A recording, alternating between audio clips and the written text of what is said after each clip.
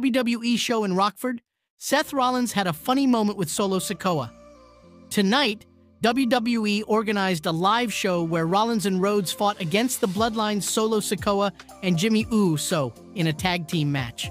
These two teams have been wrestling each other at live events for a while now. During the match, there was a funny moment when Seth Rollins tried to tackle Solo Sikoa but failed. He then tagged Cody Rhodes, who didn't look happy about it. Rollins left the ring and sat on the steps, clearly annoyed that he couldn't take down the enforcer of the Bloodline.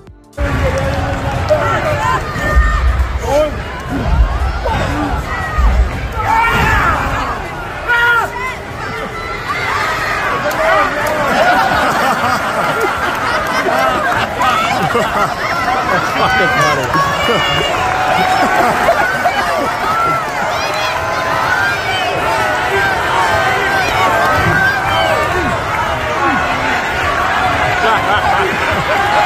That was awesome.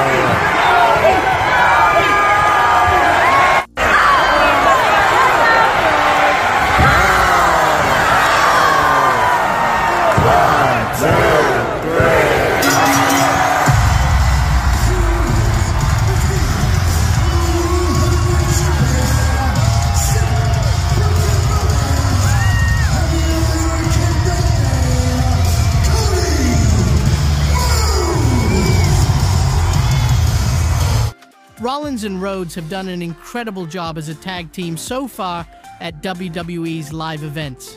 They have won every single match they've had against Jimmy and Solo at WWE's house shows. The biggest challenge that Rollins and Rhodes will face is mere days away at WrestleMania XL. At the mega event, the duo will take on The Rock and Roman Reigns in the biggest tag team match of all time. A victory for the babyfaces would mean that the main event of Night 2 would be free from any interference from the Bloodline. Share your thoughts on Seth Rollins' funny moment with Solo Sikoa. Click the discuss button to join the conversation.